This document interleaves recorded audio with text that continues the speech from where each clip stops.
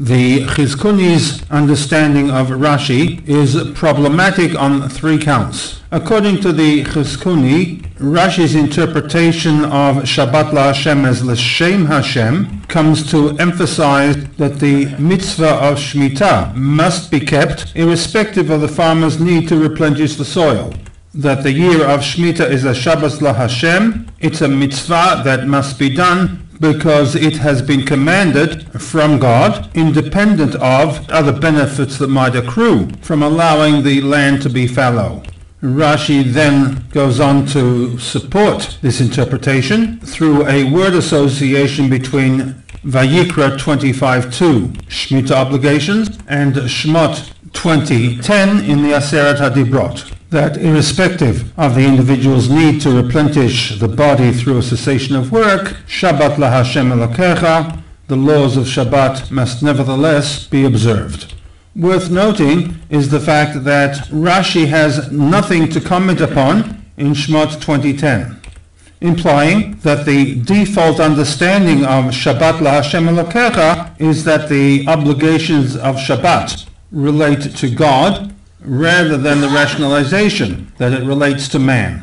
Which brings us to the first of the 3 problems, that if Rashi felt there was no need to define the expression Shabbat LaHashem Elokecha as L'Shem Hashem in the Aseret HaDibrot, why does he feel the need to provide that definition in Vayikra regarding the laws of Shemitah?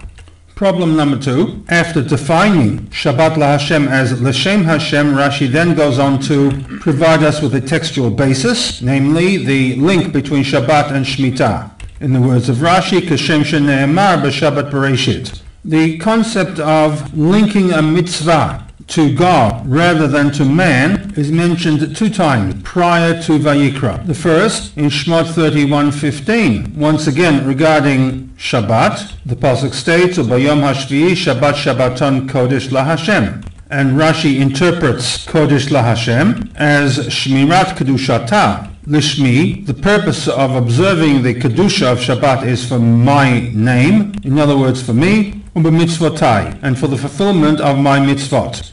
Note that in this instance, no textual basis is provided by Rashi.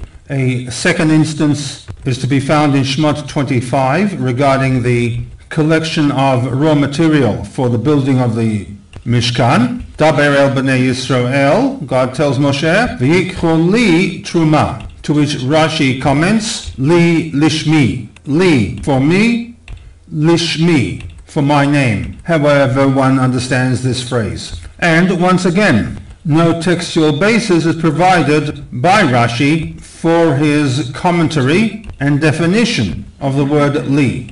Based upon another of the Rebbe's rules regarding the commentary of Rashi, that no superfluous information is included by Rashi in his commentary, one may ask that in light of the 2 previous instances where Rashi does define and comment that the mitzvah must be done for God as opposed to it being fulfilled for the benefit of man, where in the 2 instances no textual basis is provided, why is there a need with respect to the commentary in Vayikra to provide the textual basis, namely the link between Shemitah and Shabbat?